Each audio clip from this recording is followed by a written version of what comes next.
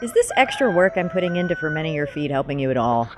Or does it only make me feel better about how I feed you? Do you guys really like fermented feed? Do you even know what it is? Hey y'all, I'm Renee and welcome to Tatertown.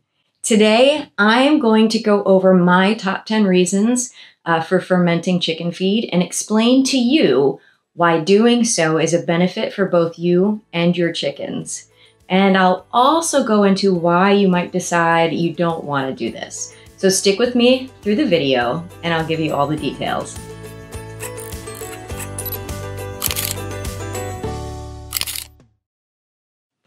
All right, so the first thing I want to address is what exactly is fermentation? And I'm sure most of you have heard the term, especially in reference to alcohol, maybe foods like yogurt, sauerkraut, and kimchi. But what is it? And why on earth would you want your chickens to eat feed that's fermented? I mean, you don't want to have drunk chickens, right? Well, to ferment something is to create an environment that allows yeast or bacteria to create a chemical change in whatever it is you are working with. And when you ferment foods, you increase probiotics, and probiotics are beneficial microorganisms that help maintain a healthy gut so it can extract nutrients from your food. There are 3 types of fermentation. There's alcohol fermentation, which is, of course, what is probably you're most familiar with, and that's how you get alcoholic beverages. There's acetic acid fermentation, and that's how you get vinegar and kombucha. And then finally, there's lactic acid fermentation, and that's how you get things like sourdough, yogurt, and sauerkraut. And this is the type of fermentation that's happening when you ferment your chicken's feed. It allows beneficial yeast and bacteria to convert the starches and sugars in the food into lactic acid. And there are so many benefits to consuming properly fermented foods. So here are my top 10 reasons why you might decide to do this. The first one is gut health. You increase immunity and intestinal integrity in the gut. So fermenting foods acidifies the GI tract and creates a natural barrier to E. coli, salmonella, and campylobacter. You know the old saying, an ounce of prevention is worth a pound of cure. And it's so true, especially in this case. If we're acidifying the chicken's gut, we're going to help reduce the amount of destructive bacteria that can sicken your bird. And if you want more detailed information on that topic, be sure to check out my video on how to acidify your chicken's water. Number 2, fermented feed leads to better nutrient conversion. And basically what that means in simple terms is when you ferment food, it breaks down the protection around those seeds or whatever the food source is, and unlocks the nutrients stored inside so that your chicken can access them easier. Number 3, because of better nutrient conversion, your birds will need to take in less food because they're getting more nutrition than they would had you not fermented the feed. Number 4, not only does fermenting unlock more nutrients, it also increases the overall protein content of the food without increasing the calorie content. Number 5, fermenting feed leads to increased weight gain. This is not obviously always a good thing, but it is definitely important, as I understand, for those of you who raise broilers. Number 6, fermenting feed releases bound phosphorus, which is important for bone development. Chickens lack the enzyme needed to break down their food to release phosphorus.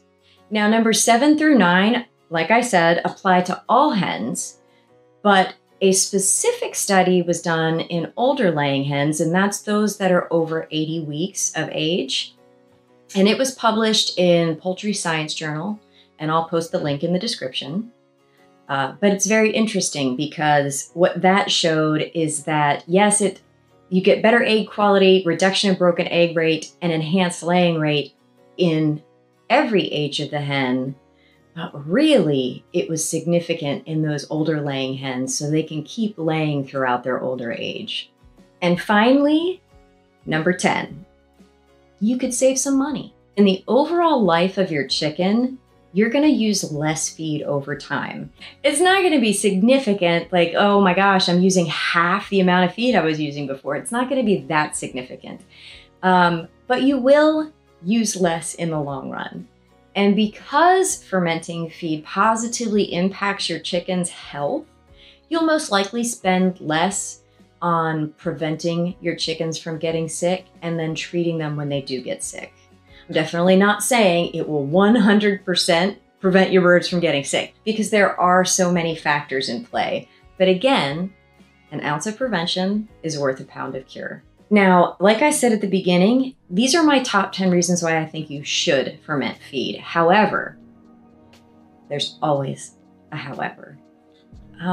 There are some reasons why you might decide against fermenting your chicken's feed. First, I use the term properly fermented feed. Fermented feed is not wet feed. I mean, it is wet, but you can't just mix some feed with water and give it to your birds immediately. You have to soak it for a period of time. And some sites say anywhere from 1 to 3 days. But for me, I like to ferment my feed for 3 days. And this allows the feed to become acidic enough to be considered fermented. And you want to make sure that it's at a pH of 4.6 or lower. And this can definitely be achieved in 1 day. But like I said, I like to do it for 3 days. As you can see here, there are 3 days. I'm going to show you day 1, day 2, day 3 of what the pH is.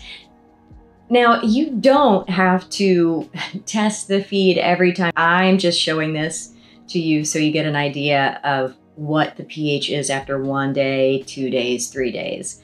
And also what you should be aiming for. But it certainly doesn't hurt if you have pH test strips around or a pH tester meter, that you test it just to make sure everything is acidifying the way you need it to be. Because if it's not, there are other problems that can occur, and we'll talk about that here in a minute. That means the food needs to be submerged underwater for the duration of the time you're fermenting. Usually 3 inches of water above the feed should be sufficient, 2 to 3 inches. But you may have to add extra water as the feed sucks up the water and expands. As you can see the difference between day 1 and day 3. So another issue is that you need to use non-chlorinated water, since chlorine will kill the good bacteria that you're trying to develop during the fermentation process. It's kind of pointless, right? I mean, the reason why the city or whatever water treatment facility you're on treats the water with chlorine is to kill any bad microbes that could be in the water. That includes bacteria, and that's what you want for the fermentation process.